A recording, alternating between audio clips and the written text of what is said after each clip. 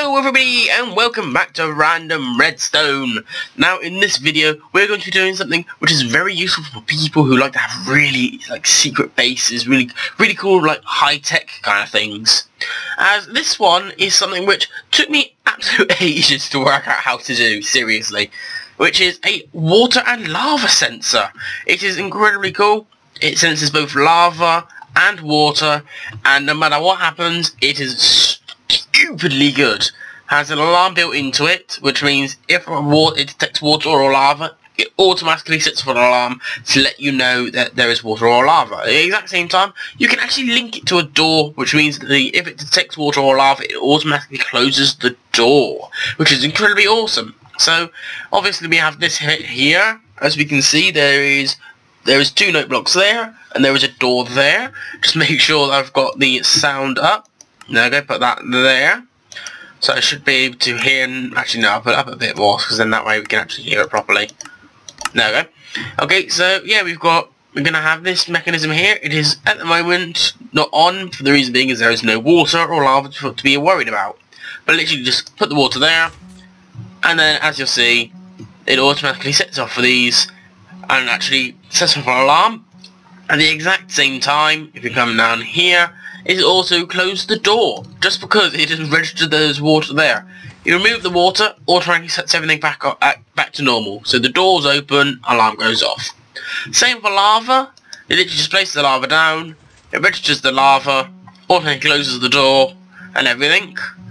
And yeah, that goes off. And then you pick up the lava again, and everything goes back to normal. This is a great system if you're having something like an underground base, or like an underwater base, as you never want to be fully under attack by water or lava, as to be honest your enemies are going to track you some way. And this is a really good nifty system, because if you want to, you don't have to have it this kind of way. You can have it so it goes like that, and then you have it on the side of your corridor, so it's literally like that, because then as soon as your blocks update, obviously down here would have to be kind of a horrible block, but yeah, as soon as the blocks update, then automatically gets turned on and off. So yeah, let's see how this thing works. Get everything from my inventory. So yeah, pretty much first things here, straight away, this bit here is actually a block update. It checks for block updates but above, mainly caused by water and lava, and pretty much the whole point of it, kind of the system, is it checks if there's water or lava there. If not, does nothing. So it is as simple as that. So pretty much, if I just grab, checks for block updates, and when water goes down, it does automatically do an update, but when I jump up and down in the chamber, it does nothing, so don't need to worry about that.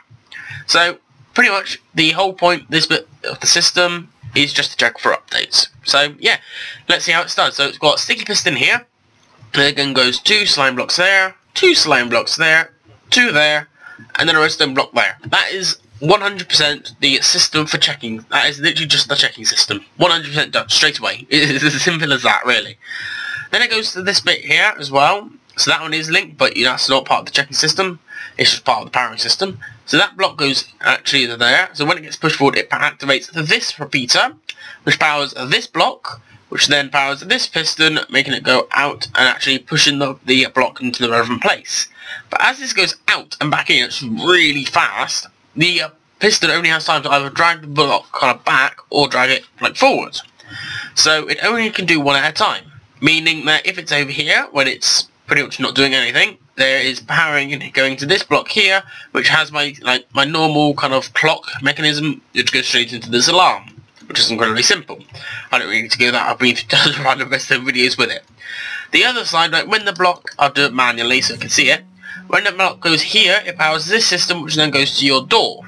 So if I put that block back there, literally the whole bit here is you can have anything come off here. It does not have to go to the door. It can literally just go any direction pretty much from there.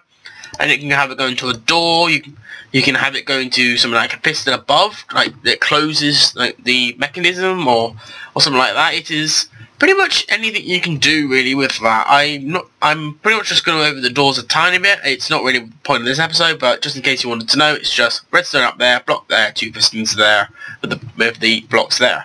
Simple as that, really. So yeah, this is incredibly awesome for everybody who wants an underground base, or wants a base in a lava kind of area, because then if someone's trying to mine into your base, and you've got tons of these things, then yeah, they're not going to be able to get undetected, because it will sense that the block has been destroyed by the lava going down into it, and it will automatically notify you by the alarm going off and these doors closing, which means pretty much these could be like your main doors in the base, and it automatically closes, like just in case of an alarm kind of thing. So yeah, incredibly useful design if you're having any form of base. I honestly absolutely love it. I'm definitely going to start putting this thing into some of my bases. So yeah, until next time, bye!